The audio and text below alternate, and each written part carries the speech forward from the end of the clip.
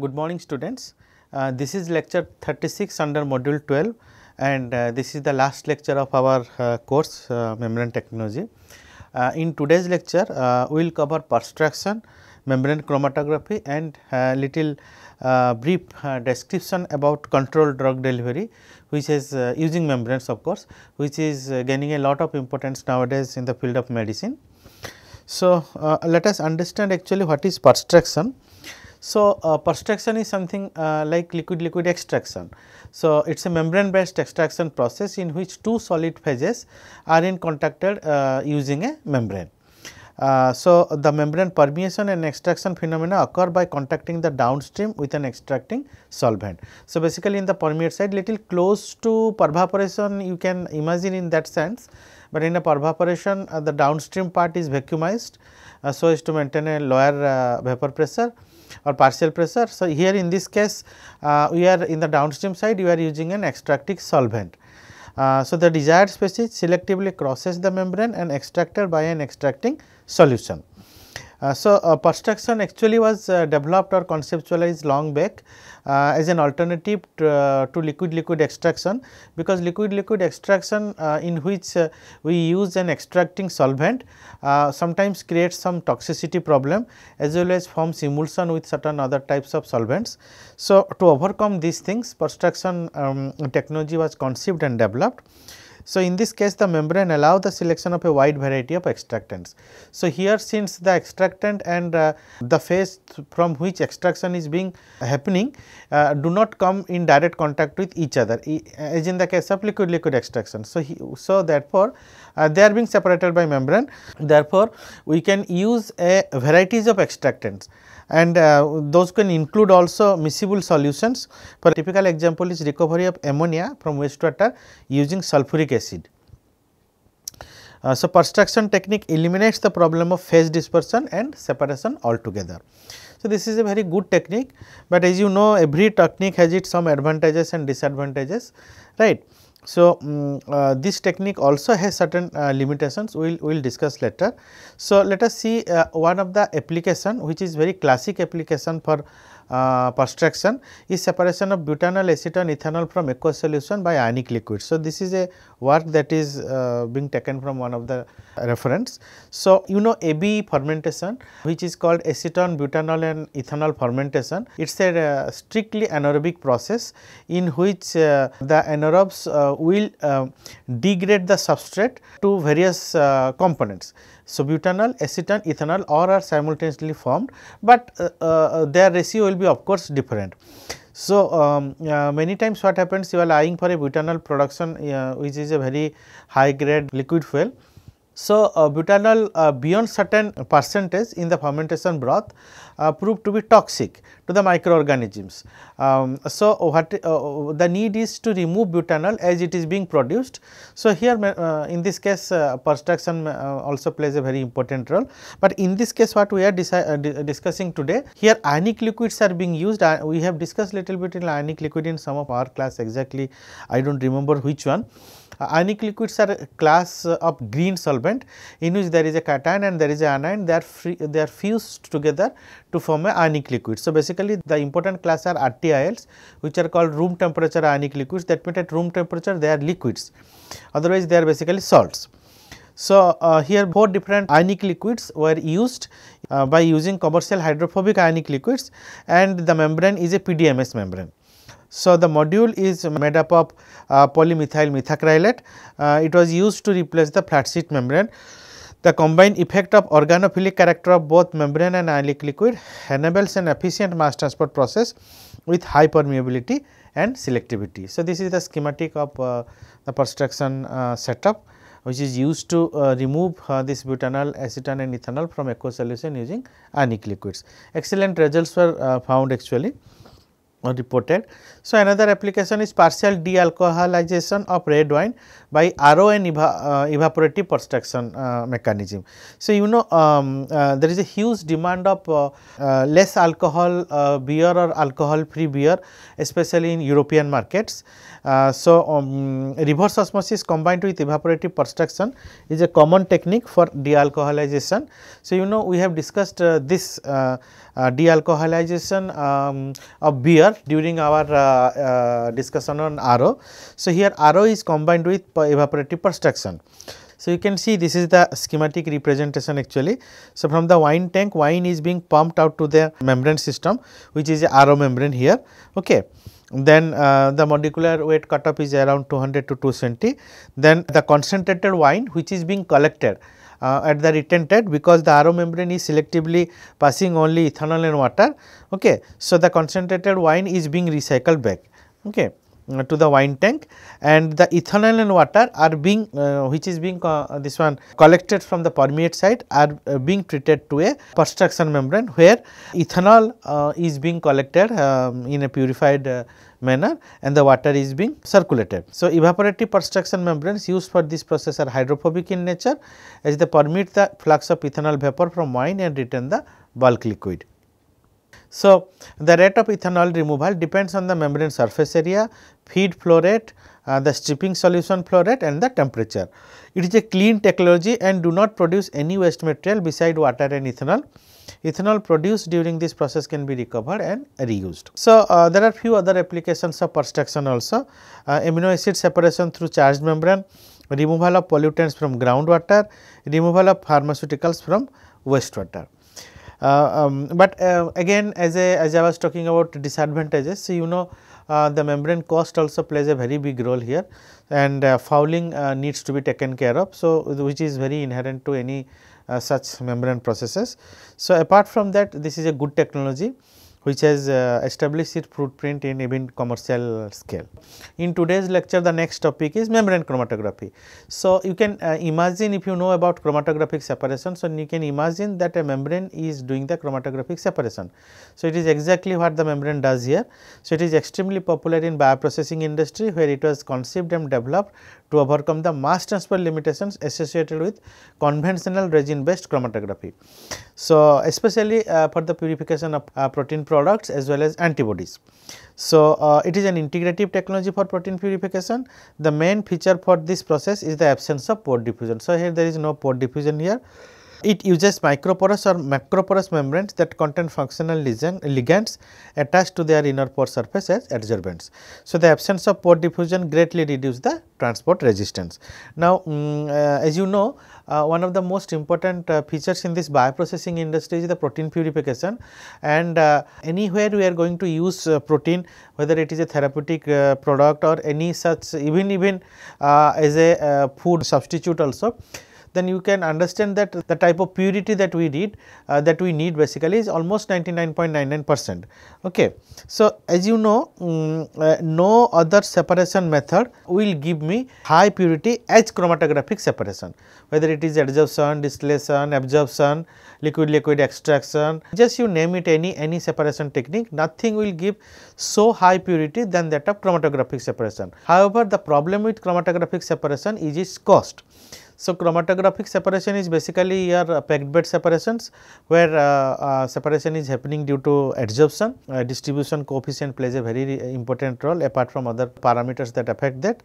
So, to reduce the chromatographic cost, there are new techniques have been adopted, and membrane chromatography aims to do so, which will try to address two things. First is this mass transfer limitations, okay, which are actually associated with this chromatographic separations, where it is the packed bed, basically the ligands are there, okay. These are ligands which are packed inside the bed. So, they are porous in nature. To avoid pore diffusion and their mass transfer limitations, membrane has been conceived, and of course, price is also a factor.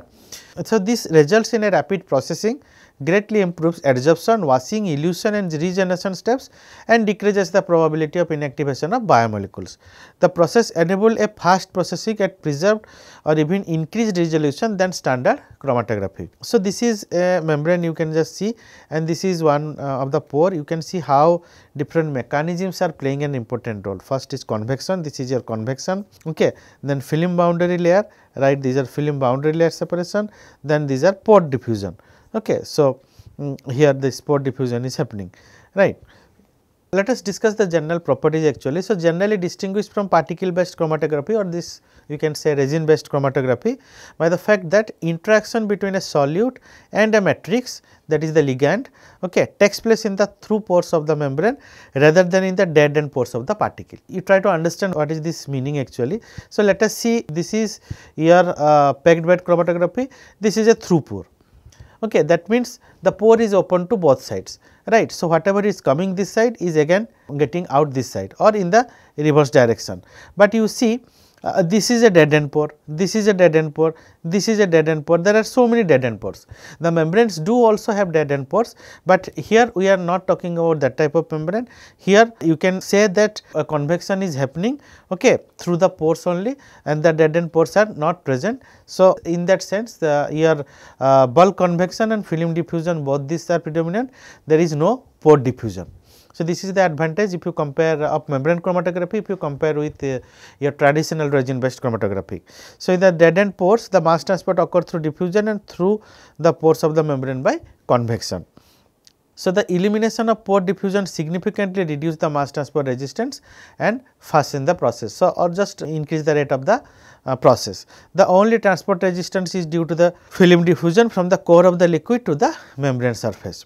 So, the chromatographic interaction in the membrane are similar to those occur in ion exchange, hydrophobic and bio or pseudo affinity interaction. So, let us understand the benefits of membrane chromatography. So, membrane chromatography is having very high binding efficiency due to direct access to the binding groups even at low flow rates. So, speed, high flow rates enable the processing of large volumes. The flow rates are 20 to 50 times faster than the conventional chromatographic sorbents. Scalability and flexibility, a wide range of capsule sizes accommodates various volumes and capacities. Ready to use, the capsule format eliminates the need for packing and unpacking. If used as part of a single use manufacturing process, there are no cleaning or cross contamination issues that is arises. So, lower cost of operation, this is one of the most important aspect in commercialization. So, membrane capsule offer lower operating and capital investment costs than conventional columns that require packing. Reduced buffer consumption, that means small device footprint requires significantly less buffer. So, these are all various benefits of the membrane chromatography. Now, let us see some of the geometries and processing formats, or let us say how the different modules are available. So, membrane devices are based on 3 types of flow. So, dead end flow, cross flow and radial flow. Dead end flow devices such as modules with multiple stacked membrane discs are similar to traditional columns. So, this is your dead end stacked disc, okay, because the different membranes are packed or stacked together, okay, similar to the traditional columns. So, cross flow membrane chromatography devices are particularly amenable to scale up based on an effective separation capacity comparable to that associated with the use of stacked devices. So, you can have cross flow cascade, this is a cross flow cascade, then we will have hollow fiber systems, we will have spiral wound system, we have pleated sheet system. So, in pleated sheets basically you can imagine that I am just trying to draw, it will look something like this if you see from the top view, okay. So, these are the membrane sheets. So, you can see this is the cross section how it looks like, right. So, the sheets of membranes are stitched together and along a hollow pipe which you can imagine through which air permeate will be collected, right. Let us say a few applications. Foremost and important application is of course protein capture and intermediate purification. So, the principal goal for protein capture is to selectively harvest the protein of interest by removing bulk impurities. It may happen that the protein of our interest is present with various impurities along with other smaller or bigger proteins also. Okay, so you have to selectively separate it. So, intermediate purification strives to remove the remaining protein impurities. Usually, the feedstock of protein mixture is a cell lysate or cell free medium, okay, clarified with centrifugation or filtration. So, affinity membrane chromatography is common method for protein capture. These are few examples given in this tabular format for protein capture and purification applications. You can see the first column listed the membrane material and ligand, the second is the target solute, the third is the capacity, then we have recovery and purity and membrane geometry. So, let us see one. So, the affinity membranes. So, chitosan aluminum oxide composite. Okay. So, hemoglobin in hemolysate is the target molecule here, capacity is 11 to 13 milligrams per milliliter. 91% recovery, flat sheet membranes. Similarly, if you see ion exchange membrane, okay. So, let us say RC vivaspin. So, beta lactoglobulin from whey is the target molecule on target solute, you can say 7.8 milligrams per milliliter for glycosylated CMP, separation almost 87.6% pure, spin column is the geometry. So, in protein purification there is a polishing stage. So, once the target molecules are captured and purified, the remaining impurities such as endotoxins, nucleic acids and viruses are extensively cleared by polishing. The micro sized pores of the membrane used in membrane chromatography effectively clear large molecules such as nucleic acid and viruses with minimum fouling. Now, the process is particularly used for production of therapeutic biologics based on its capacity for the removal of higher molecular aggregates. Large biomolecules purification is for example, plasmid DNA purification. Plasmid DNA or known as pDNA represents the major target product for nucleic acid purification, which is done by membrane chromatography. The interaction between the negatively charged phosphate groups on the DNA backbone and the positively charged ligands on the chromatographic media enhances the purification process. So, you can see how the separation, so if you see the ligands, let us say this is one ligand, okay, which is bound to the membrane. Basically, it is positively charged and the DNA molecules, let us say this is the DNA molecules, the phosphate side is negatively charged. So, this will come and joint with each other or they will get attached to each other by virtue of the charge based interaction. So, similarity in size and chemical properties between pDNA and other nucleic acid impurities, as for example, RNA also makes it difficult for complete separation. So, in small scale processes, the difficulty can be avoided through the use of RNase A. RNase A is an enzyme that selectively degrade the RNA contaminants, because we are only interested in purifying the pDNA. So, plasmid purification using membrane chromatography, few examples. So, if the membrane material is alumina composite, the ligand is diamine, target is pDNA in E. coli lysate, let us say, adsorption capacity is almost 2 microgram per centimeter square, recovery data is not given here in this case, membrane geometry is 40 flat sheets. So, if you talk about RC Satobind, this is actually the membrane material, the brand basically, the ligand is buzz. Target is 6 pDNA in E. coli lysate, 32.5 milligrams per liter is the adsorption capacity, recovery is very good 73%, the membrane geometry is usually flat sheets. So, there are others also. I hope you understand that what are the different types of membrane materials, what are the capacity, what are the recovery, what is the target solute. Okay. So, the next one is virus purification. So, purified viruses are used for the production of vaccines and novel applications in the realm of gene therapy. So, we need purified viruses, that is why.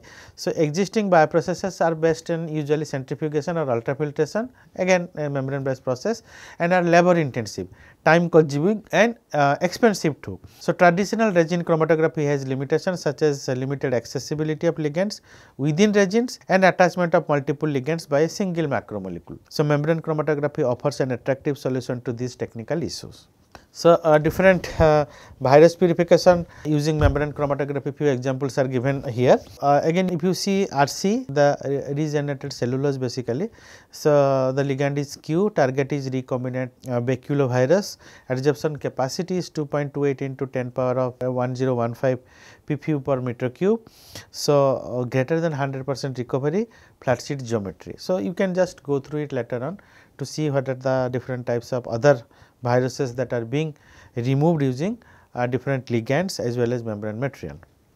So, the next section that we are going to discuss today is controlled drug delivery. As I told you in the beginning of the class, so controlled drug delivery is nothing very new. It has been in practice since few years. However, due to its inherent advantages, there is a huge interest of the scientists, doctors on this particular technology, and that how to improvise it and make it further beneficial for the human as well as other living organisms. So, drug delivery systems are pharmaceutical formulations or devices that help in achieving targeted delivery and or controlled release of therapeutic agents in our body.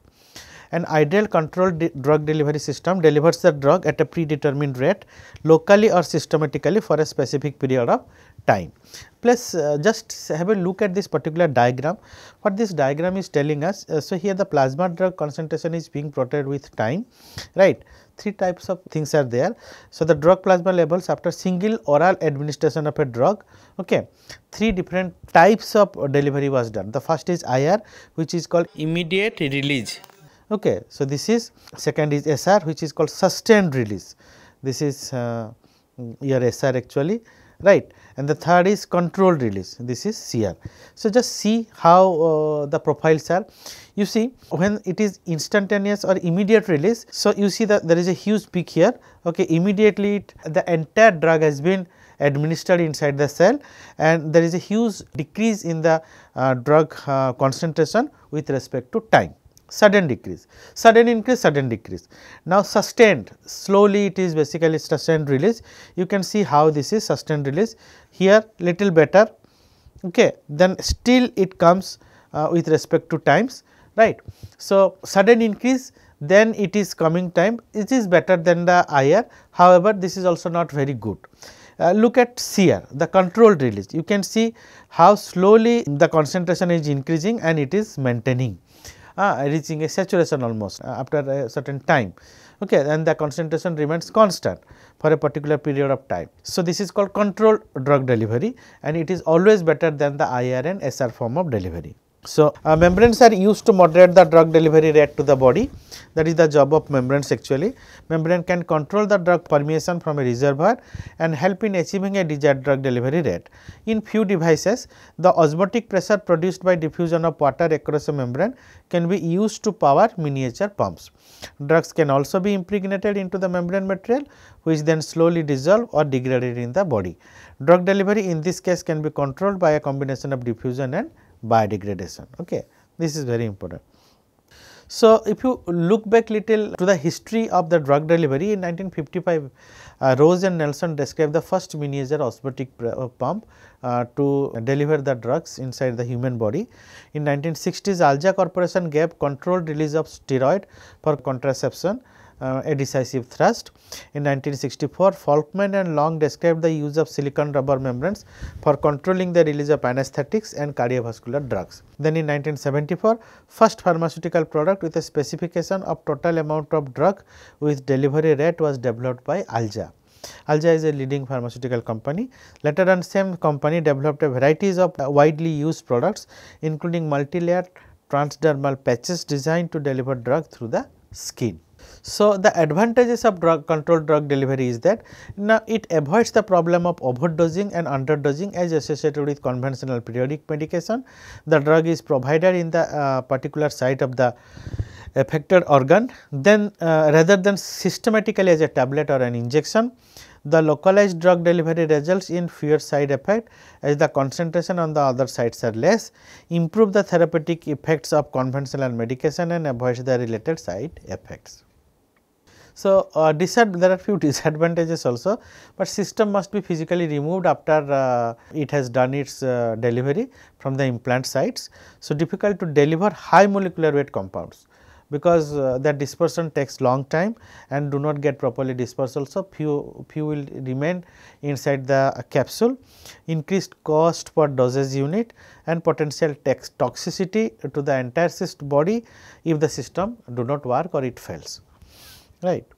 So, huge amount of work is still going on for controlled drug delivery. We will see one or two such very interesting works. So, it is a membrane diffusion control system. So, in this system the drug is released from the device by permeation from the interior reservoir to the surrounding system. Just you see this particular thing where this is the membrane, okay, and inside this membrane capsule your drug is being inserted or packed, whatever you can say in that way. So, the drug will release through the membrane something like this to the tissue, okay, or the surrounding fluid. So, the rate of release depends on the rate of diffusion of drug through the membrane. So, it is a here what is happening, the rate of diffusion of the drug is the most important factor, that is the driving force basically. Okay. So, the concentration, there will be a concentration difference here, and compared to here it will be more. So, obviously from higher to lower. An inert membrane is used to enclose the drug to be released. When the concentration or thermodynamic activity of the material in equilibrium with inner surface of the enclosing membrane is constant, the driving force, that is concentration gradient for diffusional release of drug, is also constant. This defines the zero order release in which the inner reservoir contains a saturated solution of a material that provides a constant release rate for as long as constant solid is maintained inside the solution. The first order release occurs when the drug within the device is present as a unsaturated solution, whose concentration falls as it is released. So, the release rate declines exponentially in the first order release, instantaneously it is releasing basically. So, when a saturated solution drug and an excess solid drug is present in a device, Fick's law can be applied. So, for a slab or sandwiched geometry, so J equals to minus dk dCs by dx. So, dmt by dt equals to aj by L, which is equal to a dk Cs by L, again substituting J from here, right. So, J is the membrane limiting flux, mt is the mass of the drug released at any time t, that is dmt by dt is the steady state drug release rate at time t, A is the total surface area of the device, Cs is the saturation solubility of the drug. So, let us see one example of the membrane diffusion control system. So, one classic example is the Okusat pilocarpine system, which are some sorts of you can see here, this is a small, very small device, okay, transparent basically, which is being implanted inside the eyes. So, the device consists of two membrane sandwich of ethylene vinyl acetate with a pilocarpine or pilocarpine reservoir in the center. So, this is the reservoir center, okay, this one, and there are two membranes, this is one membrane, this is one membrane, and this is of course the annular ring which is holding this pilocarpine reservoir. So, a retaining ring of ethylene vinyl acetate impregnated with titanium dioxide encloses the drug reservoir circumferentially for visibility and handling of the insert. The device is placed inside the eye, where the drug gets released in a continuous rate for 7 days. The pilocarpine is bound to alginic acid and is present as a free base, partly in an ionized form and partly in a non-ionized form. The device is sterile and contains no preservative. The drug released from a reservoir type of diffusion control system is provided by interaction between the polymeric membrane and the drug content in the reservoir and the surface area and thickness of the polymer layer. Another example is steroid releasing intrauterine device, which is called IUD. So, intrauterine contraceptive devices are appropriate contraceptive options for women who desire a very convenient long term contraceptive or who are considering sterilization. So, one example is the levonorgestrel releasing intrauterine system, which is popularly known as LNG-IUS. It is a T-shaped device, you can see how it looks like, composed of a cylinder containing 52 grams of LNG. So, this is the cylinder which contains 52 grams of LNG covered by a rate controlling membrane which serves to regulate the rate of hormonal release, right. Another one is monolithic device. So, the drug is uniformly dispersed through the polymer. Drug diffusion through the polymer matrix is the rate limiting step. Release rates are determined by the choice of polymer and its consequent effect on the diffusion and partition coefficient of the drug to be released. So, you can see here the drugs are actually very uniformly getting dispersed inside the polymer matrix at time equals to 0, at time equals to 3, okay, the drugs are diffusing out of the matrix.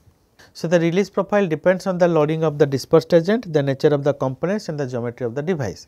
Problems associated with reservoir systems such as thin spots, pinholes or other similar defects do not substantially alter the release rate on the monolithic device. Two types of monolithic devices are found. One is monolithic solution, another is monolithic dispersion. In monolithic solution, the active agent is dissolved in the polymer medium. So, examples are pesticides containing cat and dog collars to control ticks and fleas, often used when the active agent is a liquid. And monolithic dispersion is something in which the solubility of the active agent in the polymer medium is more limited. A small portion of the active agent is dissolved and the remainder is present in dispersed form throughout the polymer.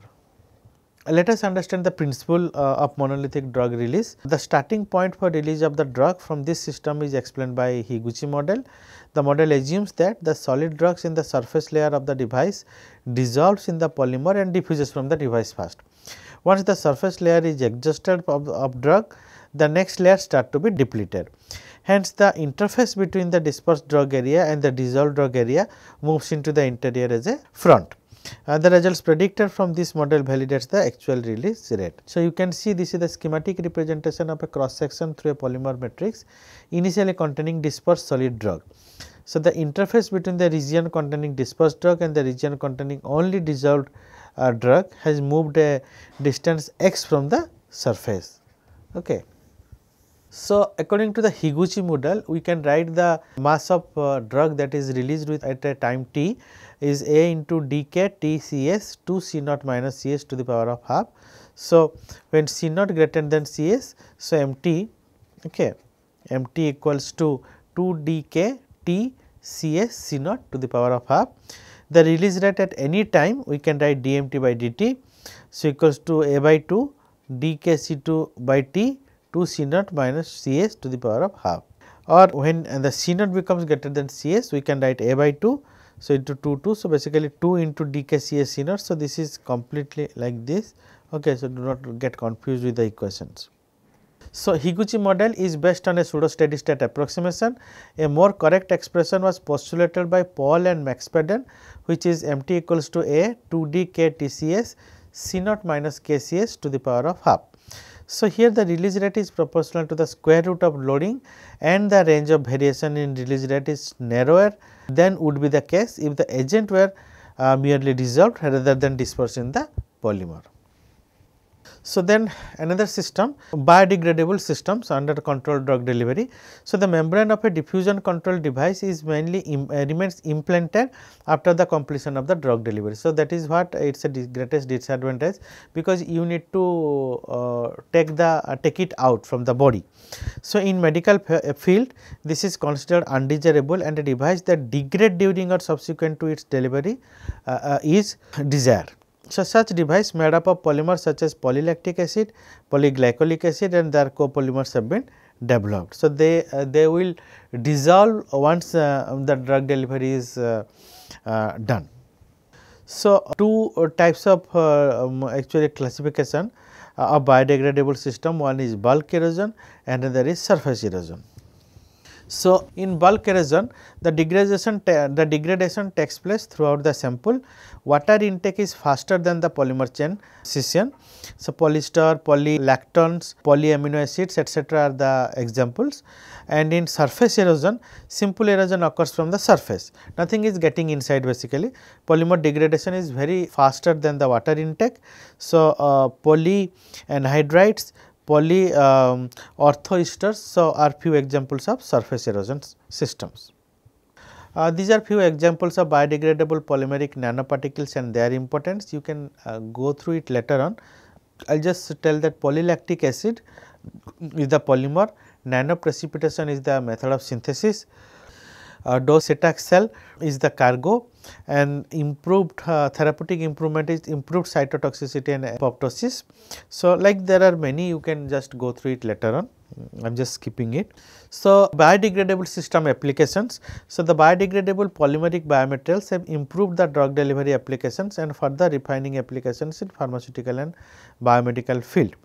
So, you can see the different types of applications: regenerative medicine, sustained and controlled drug delivery, vaccine delivery, gene delivery, transdermal delivery, site specific delivery, ocular delivery, and anti-cancer drug delivery. So, recent breakthrough in controlled drug delivery system, sustained release drug delivery system, vaccine, nucleic acid, protein and anti-cancer drug delivery and tissue engineering, regenerative medicine have paid attention toward biomaterial which are biodegradable. Another such application of biodegradable system in the gene delivery. Biopolymer has been utilized extensively for formulating genetic material into a nanoparticle either embedded or encapsulated within the polymeric matrix. So, ionizable cationic polymers with pK values between 5 and 7 are preferred in the polymeric vector delivery to avoid the strong condensate property of the permanent cation with DNA. So, molecular weight, molecular structure, composition of the polymer are few important factors for the polymeric gene delivery vector. So, this is how actually the gene delivery process works using a polymeric nanoparticle. So, the next one is stimuli responsive drug release. So, stimuli responsive polymeric drug carriers typically utilize nano carriers, micellar systems, nanoparticles, polymorphisms or dendrimers to release the drug at the tumor site by taking advantage of differences in the physiological environment between the cancerous and the healthy cell. There is a physiological environment difference between the cancerous and healthy cell. So, that is the basically the driving force. So, enhanced site specificity of drug carriers, they can be achieved by conjugating with targeting moieties that allow delivery at a specific tumor site. So, you can see here this particular schematic diagram. So, you can see the blue is actually the hydrophilic block, the red is the hydrophobic block and the blacks are the dots are the drugs which are embedded in the hydrophobic block here. Okay. Then with stimulants, so that means pH, temperature, light, enzyme reduction, any of these are a combination of this. Okay. Will result in degrading the entire structure, thereby releasing the drug from the hydrophobic block. So, targeted drug delivery allows for the delivery of encapsulated drugs to the targeted site, reducing the risk of toxicity to normal cells and allowing for the accumulation of drugs in the sufficient concentrations to eliminate tumor cells. Targeting moieties such as antibodies, proteins, peptides, carbohydrates, etc. are typically attached to the polymer through end group variation or conjugation along the polymer backbone. So, this is a graphical representation of passive versus active targeting, how two different types of targeting methods or mechanism are being adopted, one is passive, another is active. So, another example is vaccine delivery. So, here nanoparticle based vaccine delivery systems enable the target delivery of the antigens to dendritic cells, activation of antigen representing cells and controlled release of the antigens. You can see the biodegradable nanoparticle as vaccine adjuvants and delivery system here. So, biodegradable nanoparticles, nanometer in size, vaccine is the antigen. Then you can see how antigen representing the cell. So, once they get attached, then induction of immune response will happen. Upon that the antibody will be detached, and then of course, there will be infected cells which can be taken out or being separated. So, biodegradable nanopolymers prepared from polylactic glycolide which is known as PLGA, polyamino acids, polysaccharides have been shown to be effective vaccine carriers for a number of antigens. Another example is osmotic system, these are very popular actually. So, in osmotic system an osmotic pump is used to create the osmotic effect for drug delivery. What is happening here? The pump uses the osmotic pressure developed by the diffusion of water across a semi-permeable membrane. So, the pump uses the osmotic pressure developed by diffusion of water across a semi-permeable membrane into a salt solution to push the solution of active agent from the device. Osmotic effects often create problems in diffusion control system because inhibition of water swells the device or dilutes the drug. So, this is the cross section of Aljet R osmotic pump which was manufactured by this particular company. else. You can see this is the drug solution leaving via delivery portal from here. Okay, the flow modulator will be there here, flexible impermeable reservoir wall, saturated solution osmotic, or you can say osmotic solution, water entering the rate controlling membrane basically here, right, and then osmosis will happen. There are different types of osmotic pumps. So, the first one we will discuss is about Rose-Nelson pump, which is very common. So, it consists of 3 chamber, one is drug chamber, another is a salt chamber containing excess solid salt, and a water chamber. So, you can see this is water chamber, this is salt chamber containing excess salt, and this is your drug chamber. Okay, this is how a Rose-Nelson pump looks like. So, the principle is that the osmotic pressure difference across the membrane moves water from the water chamber into the salt chamber, right. So, when there is a osmotic pressure difference across the membrane here, so this is your membrane, okay, then water will move from the salt chamber to the water, from the water chamber to the salt chamber. Now, the increased volume of salt chamber due to water flow distanced the latex diaphragm by which the drug and salt chamber is separated. Okay, so, this is here, this is not a membrane, this is a elastic diaphragm, and salt chamber is separated and the drug is pumped out of the device here. Okay. So, a simplified version of the Rose-Nelson pump developed by Alja Corporation is in the early 1970. So, is Higuchi-Lippert pump. Okay. So, here the principle is the pump has no water pump and the device is activated by water imbibed from the surrounding environment. The drug pump can be prepared and stored for weeks or months prior to use. Pump is activated once it is swallowed and implemented in the body. Applications is delivery of antibiotics and growth hormones to animals. So, this is the Higuchi-Lippert osmotic pump design, how it looks like. Okay, you can just refer it later. Another one is Higuchi Thews pump. So, it is another variant of the Rose-Nelson pump. Water needed to activate the pump that comes from the surrounding environment. So, has no rigid housing and the membrane acts as a outer casing of the pump. So, the principle is that when the device is placed in an aqueous environment, the release of the drug follows a time course set by the salt used in the salt chamber and the permeability of the outer membrane casing. So, you can see how that Higuchi Thews osmotic pump looks like. So, this is the rigid semi permeable membrane here. Okay, this is osmotic agent layer, this black one. Then this is the flexible impermeable reservoir here or getting deposited here, and then the delivery port here. So, whatever you will be delivered, you will receive it here. So, another one is Thews pump. So, it enable more controlled drug release. So, you see how it is happening. So, this is the elementary osmotic pressure. So, this is the semi permeable membrane, water is getting inside. Okay. So, the core containing this here, there is a drug. And then we get saturated drug solution here. So, the device is made by compressing a drug having a suitable osmotic pressure to a tablet. A semi permeable membrane is coated on the tablet and a small hole is drilled through the membrane coating. When the tablet is placed in an aqueous environment, the osmotic pressure of the soluble drug inside draws water through the semi permeable coating inside the device. So, as the membrane does not expand, the water intake increase the volume and the hydrostatic pressure inside the tablet. So, this pressure is relieved by the flow of saturated drug solution and out of the device through the orifice. So, the next one is intragastric osmotically controlled drug delivery system. So, this device is made up of two components. So, the first one is drug reservoir component, another one is the osmotically active compartment. So, a drug reservoir compartment is enclosed by a pressure responsive collapsible bag impermeable to vapor and liquid and has a drug delivery office. Okay. So, you can see this is the drug reservoir, the yellow one.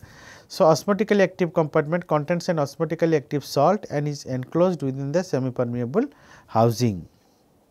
The osmotically active salt in the osmotically active compartment is dissolved by water in the GI fluid that is absorbed through the semi permeable membrane. This creates an osmotic pressure which acts on the collapsible bag, forces the drug reservoir compartment to reduce its volume and activate the drug release of the drug solution formulation through the delivery orifice. So, you can have a close look again. So, this is your drug reservoir So, drug delivery orifice is located here. So, osmotically, this is the osmotically active component, the pink one, this is the capsule, this is the collapsible bag here. Okay. So, these are the various parts of this intragastric osmotically controlled drug delivery system, which is gaining a lot of interest nowadays for its efficiency. So, we come to the conclusion of this lecture as well as this course. As I told you in the beginning that today is the last lecture of this membrane technology course. You can refer these books. Today many material were taken from Richard Becker and few references.